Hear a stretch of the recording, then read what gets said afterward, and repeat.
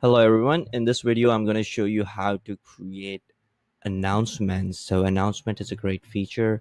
All you have to do is go to the dashboard here, announcement, and add new announcement. So the cool part announcement is that you have bunch of options. If you can see here, a bunch of templates.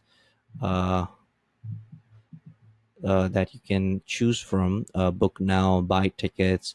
So these are pre-built templates. Let's see, if I want to just do basic learn more, I'm going to just select learn more, and I'm going to assign a listing. I'm just going to select my Louisa.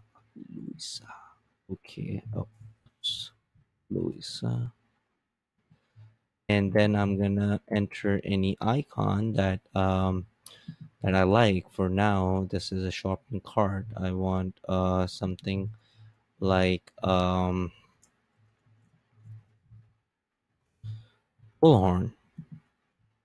So I can even I think one of these also already has a bullhorn as well. I want to show you, like, the get code has a bullhorn one, but I'm just gonna select learn more, and I'm gonna select bullhorn icon and enter the short code. That's it. So what I just did was change, if you see this now, from shopping cart, this changed to the bullhorn.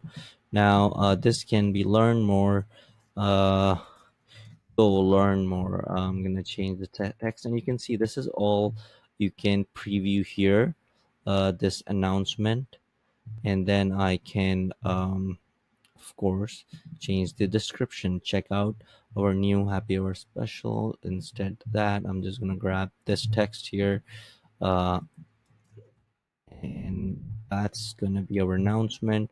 Just gonna grab some random link and insert right here and hit save. Boom. So now I'm gonna go to my listing, refresh this. You see there is no announcement on this page.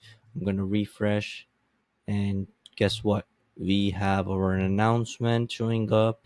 I'm gonna hit go learn more. Boom, it's gonna take me to that listing, and that's how easy it's to create announcement. All right guys, check out the other videos. There's gonna be more coming up. Thank you so much for watching.